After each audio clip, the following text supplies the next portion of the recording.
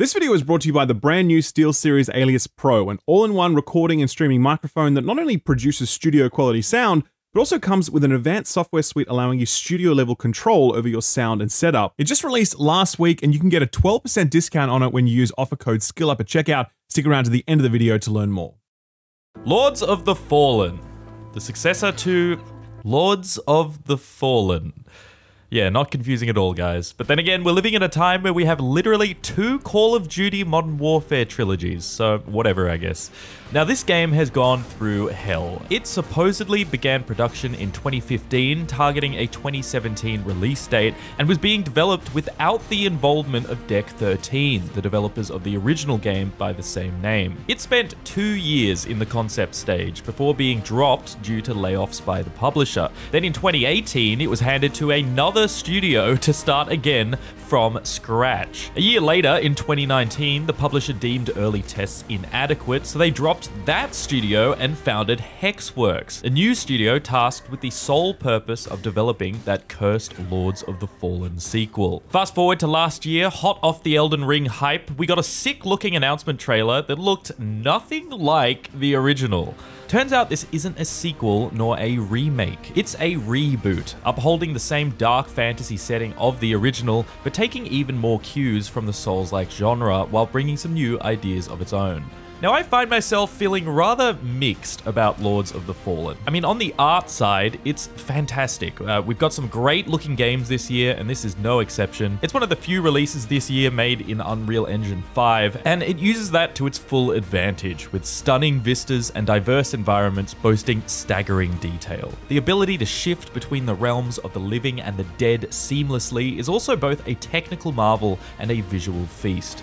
Needless to say, I was consistently wowed by the artistry on display here. However, it is weighed down by poor performance and bugs. On the gameplay side though, I found this game fun overall, but it suffered from a fair few pitfalls. Level design was a real pain point. Between the endless ladders and doors and switching between world states, I would often get completely lost navigating these spaces. The game does not do a great job guiding the player, and while that can sometimes add to that sense of mystery and exploration, it more often feels obtuse, with sparse checkpoints further adding to the tedium. Then there's the combat, which is... it's okay. I mean, while it'll feel familiar to those experienced with the genre, it's unmistakably missing that last bit of animation and audio-visual polish to push it over the line. It is functional though, and despite some camera issues, especially when dealing with multiple targets, I never found it too frustrating. Enemy design is definitely hit or miss though. I found bosses in particular a little disappointing, with their rather limited movesets, poor telegraphing, and lack of narrative context. All that said, I don't think this is a bad game. It brings some ambitious new ideas to the table, and I did broadly enjoy my time with it. Developing a great Souls-like is surely a monumental task, especially given how high that bar has been raised, and while Hexworks falls short on those expectations, Lords of the Fallen may still be worth checking out if you can overlook its rather rough edges. Welcome, Dark Crusader. Set 1,000 years after the original Lords of the Fallen game, we awake within the bowels of Mornstead, a once prosperous land now under threat by the return of their oppressive demon god, Adir. 5 beacons of light have kept him at bay for a millennium, but they've since become corrupted by his followers, heralding his return. You are a lamp bearer, protectors of the realm, tasked with cleansing the land of demons and sinners alike, and restoring the beacons. The story of Lords of the Fallen is...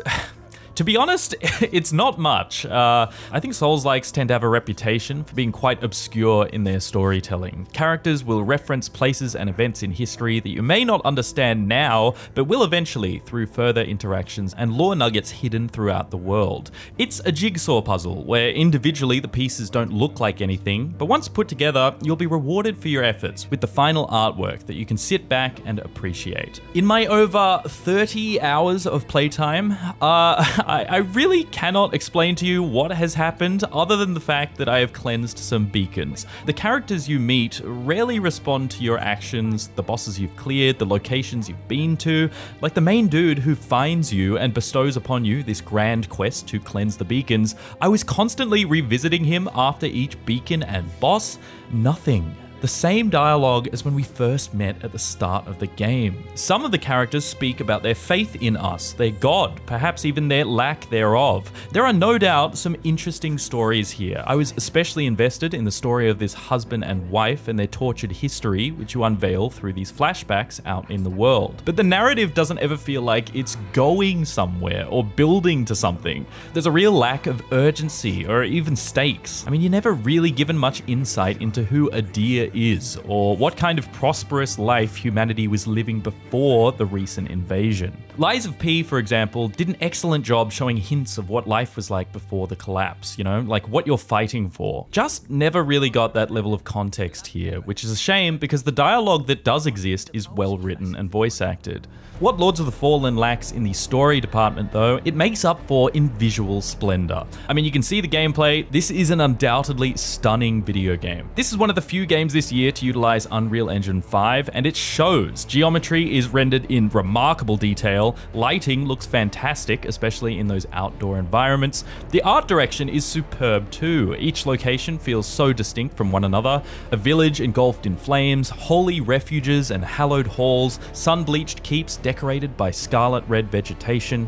I can perhaps see some criticism being made that it looks too derivative, like it's just aping the Elden Ring or Dark Souls aesthetic. I get that it doesn't quite have its own visual identity in the same way something like Lies of P does, but what Hexworks has delivered here is undeniably impressive regardless. To compare it to Elden Ring would be a high compliment. In fact, I dare say Mornstead even surpasses the beauty of the Lands Between at times, which is no small feat. This comes at a cost though, and that cost, performance. Now, I'm not gonna lie, it was already pretty sus when I first booted up the game and saw the resolution scaling defaulted to 50%, but I cranked up that bad boy and pushed on. I myself didn't have too many issues playing on an RTX 3090 Ti at 2K resolution. At max settings, the game was running at 60 FPS most of the time, though it did drop below that pretty regularly alongside stuttering, particularly during later parts of the game. I then tested this out on my laptop with an RTX 3060, still above the recommended spec requirements, mind you, and at the same max settings, 2K resolution, I'm getting 30 FPS, with the game regularly dropping as low as 20. Only way to get this running at a consistent 60 FPS on this laptop was at low settings, but even then, I was dropping to about 50. Console is apparently even worse, with blurry visuals, likely due to the resolution scaling, more stutters and lower frames, so yeah, your results may vary substantially. You kind of need to be on some much higher end hardware for this to run consistently, and you should definitely consult console reviews if you're looking to try it there. I also encountered a number of bugs throughout my playtime. I countered 2 hard crashes, sometimes menus or dialogue would bug out and not respond, so I'd have to reopen them. One time I was trying on some helmets and they'd take forever to load. Multiple times my character would just get stuck and unable to move. A really strange one I found today is that some of my shortcuts have just been closed up. Not sure if this is due to an update or something, but very odd indeed. Look, I'm pretty lenient when it comes to this stuff. Most of it didn't really impact my enjoyment of the game, but it's worth keeping in mind that this certainly isn't an uncompromised experience.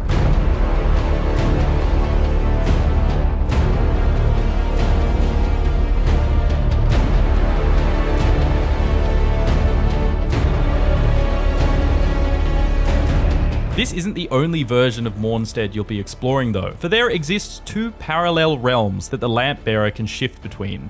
Axiom, the realm of the living, and Umbral, the realm of the dead. Shining the lamp will reveal the Umbral layer, and with the press of a button, or upon death, you'll be completely transported there. The world morphs in front of your eyes from a vibrant land bursting with life to a haunting hellscape built upon the bones of giants. I was constantly floored at the spectacle of this realm and the technical wizardry required to pull this off. Just remarkable. Let's talk about the gameplay implications of this though. So shining your lamp doesn't just allow you to see the Umbral Realm, but also navigate it. If there's a poison lake ahead, but none in the Umbral Realm, you can hold out your lamp and walk freely through. It'll also reveal the enemies lurking in that realm, and if they touch you, you'll be brought there too. The reason you don't want to just shift completely to the Umbral Realm at all times is twofold. Number one, this place acts as your second life. If you die in the realm of the living, you'll resurrect here, with a shot at returning by finding these little podiums. If you die here though, it's game over. Number two, the longer you spend in the Umbral Realm, the more dangerous it becomes. There's these tormented souls that'll spawn out of nowhere. They're weak alone, but many more will spawn as you linger, and eventually overwhelm you. Stick around long enough, and this Grim Reaper guy will hunt you down to ruin your day. So you're incentivized to stay in the realm of the living as much as possible. The problem is that you aren't really given a choice. While you can navigate the Umbral Realm by simply shining the lamp, you can't actually interact with it. So if there's a ladder that you need to climb or a platform that you need to pull, you'll be forced to sacrifice that second life to do so. This, to be honest, felt a little cumbersome to me, especially given you're often only using it to solve one small traversal challenge and then you want to get back. I think the devs knew this too, because the podiums to send you back are sort of just haphazardly dotted around, but that feels like an inelegant solution to the problem. I understand this as a punishment for dying, and that would have been fine, maybe your lamp gets broken or something, but it kind of stifles puzzle design. Had you been able to freely traverse between these worlds, it could have resulted in some more involved puzzle solving, because yeah, the puzzles you're using this mechanic for are very, very simple. At its most basic, you'll use it to walk across a gap or through a door. At its most complex, you'll pull a couple platforms together. I can't help but feel there could have been more done with this system if the implementation of the realm shifting was a little more flexible. But the real problem with traversal is level design. It's hard to put into words because good level design is something you almost don't notice. Like in hindsight, I don't think I gave enough credit to Lies of P's level design, which managed to keep you moving forward, offering generous shortcuts and visual cues that meant I rarely ever got lost in the game. I got lost many, many times in Lords of the Fallen.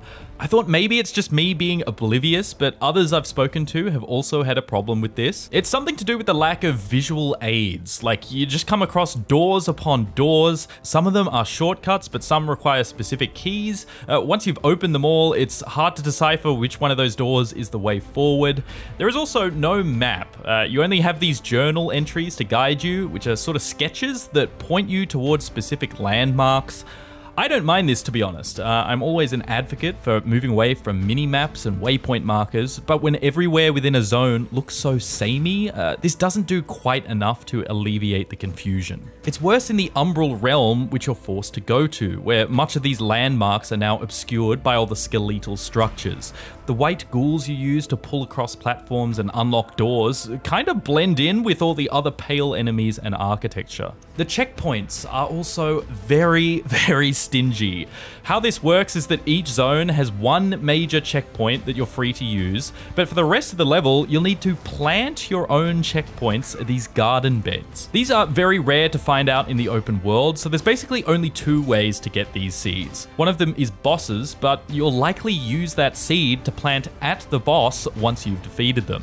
So the only other option is buying them. Now, they're not too expensive, but in a game where so much is already competing for your currency, they're costly enough that it's rather annoying to manage. Each seed is the same cost of like a weapon upgrade or half of a level up. So yeah, you never have many of these on you unless you've farmed and stocked up on them. Something that was very frustrating and happened often is getting through a large chunk of a level, arriving at a boss, only to realize you don't have a seed to plant. So you've either got to die or run back to farm up some more currency to buy one. Doubly annoying is that you can only have one seed active at a time. So if you're working on a boss but want to go somewhere else to explore or something, well, you're gonna have to overwrite that checkpoint. really stifles exploration, to be honest. It's a strange mechanic that never really justifies its existence. Credit where it's due though, the fact that these levels exist in the way they do is admittedly impressive. The game is not split up by portals or loading screens. This is a linear game, more or less, but the zones are interconnected into one big seamless world.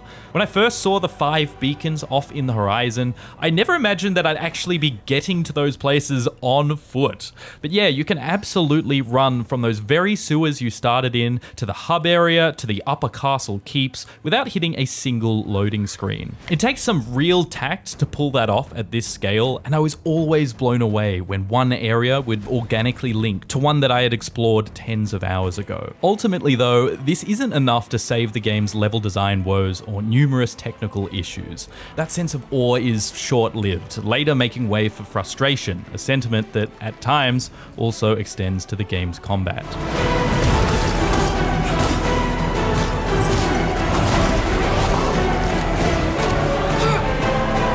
So as I said in the intro, the combat in Lords of the Fallen is just okay. I wouldn't call it bad, but it isn't great either.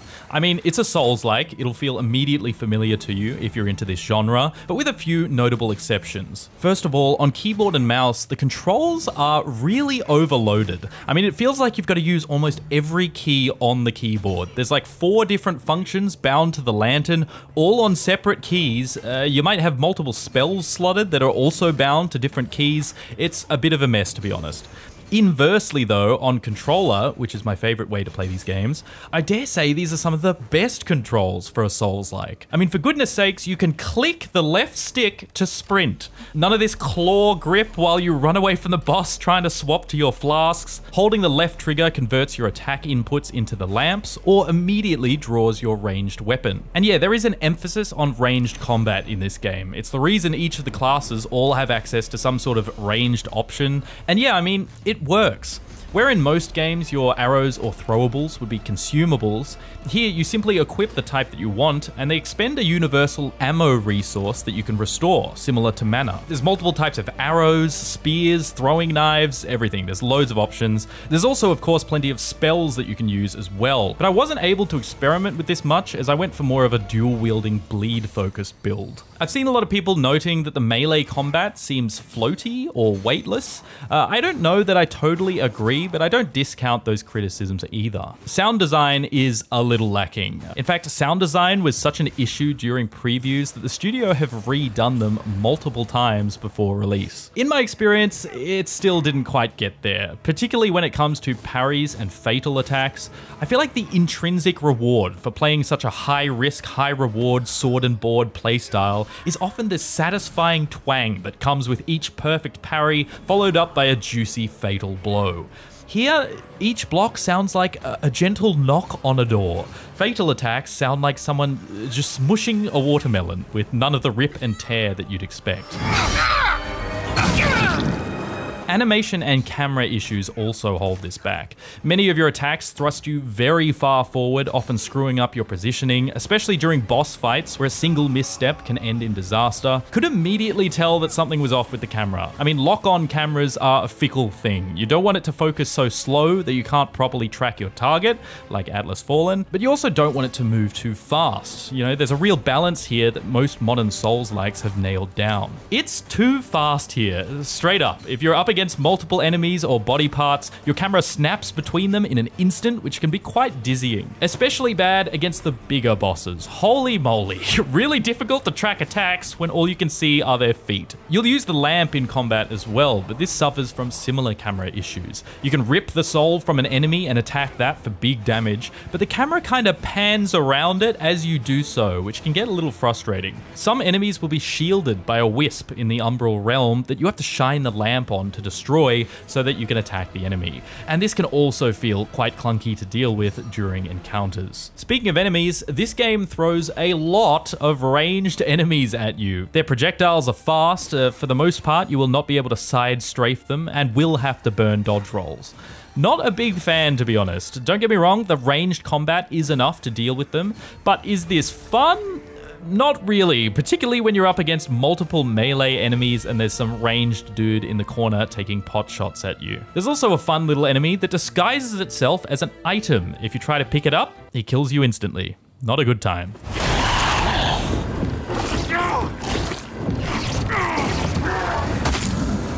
The bosses as well. These are a real mixed bag, and like the combat, I just kind of feel indifferent about them. Most of them are sort of just juiced up versions of a new enemy type the game wants to introduce you to, but even the major bosses are a bit of a letdown. Something about them not really having much narrative build-up. Like, I really have no idea who these guys are until after you kill them, and then you get these little flashbacks. They have really limited move sets too, often only 3 or so moves to learn, and some of those attacks can feel quite cheap in their telegraphing and damage. Overall though, combat felt fine. You know, it felt weighty enough when dual wielding. You had to really commit to attacks, and being able to weave between melee and ranged combat with relative ease was a real highlight for me. But the sound design, animation, and camera issues definitely left a little to be desired. That said, Hexworks have deployed a patch today that addresses some of these issues. Haven't had a chance to try this out myself, but it's worth calling out, and I hope that it resolves some of those problems. Quick note on unlocks. 30 hours in, I have not unlocked the ability to respec my points. Don't know what that's about. I can speak to the character who does it, but the option is grayed out. She hasn't asked me to get anything, just has the same dialogue as usual. Maybe that's a bug too? I don't know. I leveled the same criticism at Lies of P, and I'm gonna say it again here. This is a genre all about trial and error. Please, for the love of God, let me respec early on. I am tired of farming souls to try out new playstyles. From what I can tell, all weapons of the same category share the same moveset as well. So all short swords have the same moveset, all the axes, etc. You can mix it up with two-handing and dual wielding, but I never felt like there was enough here to truly spice up the gameplay. What about the unique boss weapons?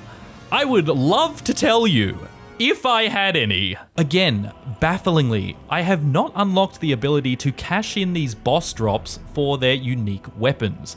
Maybe I've missed something. Obviously, when guides are released into the wild, this will be less of a problem, but yeah, I don't know. I get that Souls-likes are just like this, but to hide such a crucial element is so strange to me. I would have loved to have seen how these boss weapons might have changed things up, but I just didn't have the means to do so.